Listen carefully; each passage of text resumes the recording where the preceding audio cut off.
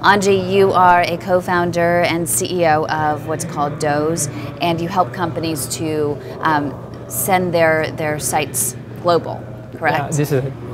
And you didn't have the warmest reception from Dave McClure. I'm surprised you weren't asking for Band-Aids, because he was really going after you. What was his biggest concern? He was talking about it was the fact that it's distracting to focus on the international market so soon. Yeah, I think he didn't get everything at the first. We have a big issues to explain in really few seconds what we are doing exactly, because main technology is in the back end, in the algorithms. But he get more cool when we talk about money and that we are already make revenues and cash flow positive. And money always talks. So you do still have just a couple of minutes here, but explain to us what you said to him in terms of what you guys are doing to help him understand. Yeah. So basically, we help websites to go international by finding marketing professionals in the market they are targeting. We have algorithms that first analyze a website to know exactly what this website needs. When they select their campaign and the country they want to enter, we adapt this website and see, okay, this website want to go in Brazil, we have to find this guy that know about this industry, that is native from Brazil, that has expertise in the marketing in Brazil, etc., etc. Because the marketing we are doing is not advertising, it's organic marketing, search, social media, and blog, and those are really cultural sensitive.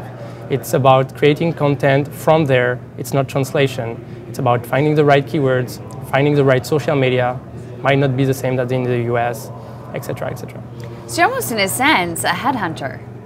Yeah, kind of automated, but like automated headhunter. Yeah, like for marketing purpose.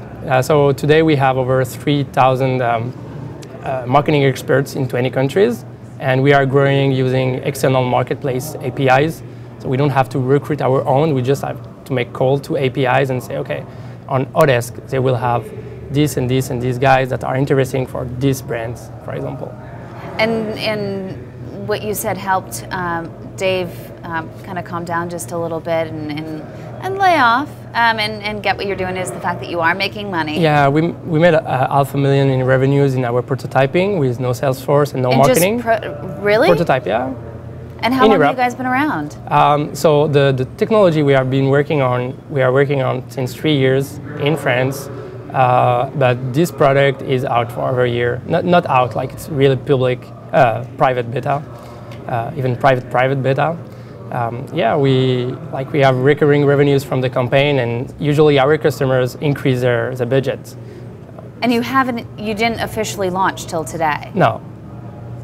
I don't hear that very often, that people have made $500,000 in revenues before they even launch. Actually we prefer to test. It's really big. Like the algorithms on the back is really powerful and really has to analyze a lot of data.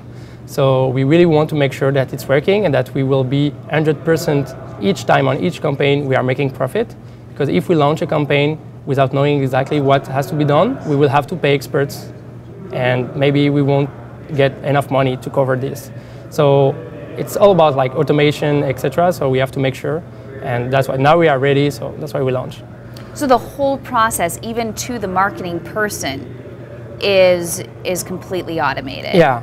So there is still that's what takes us a lot of time. It was automation, analysis of the task, how much time it take to make a task, how much in average they will be asking to get paid for this specific task, etc. But now it's I will say 99% automated. So the company that is coming and asking you for your service, they don't have to then go pay a marketing person separately. Exactly. This is it. This is not crowdsourcing. We call it pro-sourcing. We qualified professionals and the platform manage them. They get pushed by tasks, they do the task, and they ask money directly from the platform. So they don't have to go after the client, ask for brief, etc. So, yeah. So who are your competitors? Who's doing this in even a different way? So today we look at crowdsourcing marketplace. We think they are doing great, but they're not made for doing front-end actions or front-end marketing campaigns. They're doing great in maybe back-end development, etc. So like all the process we have been doing is based on marketing purpose. We have been watching agencies, how big brands are working, how they split each task, etc., how they work, their workflow, and we integrate it into our platform.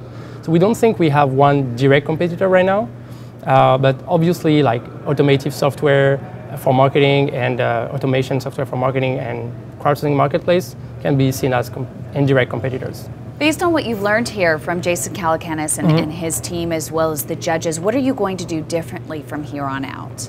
I think the main thing that we have been working for like over months in the rehearsal, etc., is like how to simplify what we do and show the big picture. We have been working so much just on our computer without, looking at everything around us. So for me, it's really clear what we do, but for other people, it's really hard. So Jason and Tyler did a great job by teaching us how to present and how to give examples, etc. So yeah, the next thing now we are starting. So we have been doing the technology side. Now we want to do all the marketing and the sales at scale. So it will be a lot of PR, a lot of marketing, and yeah. So this is what we want to go from now.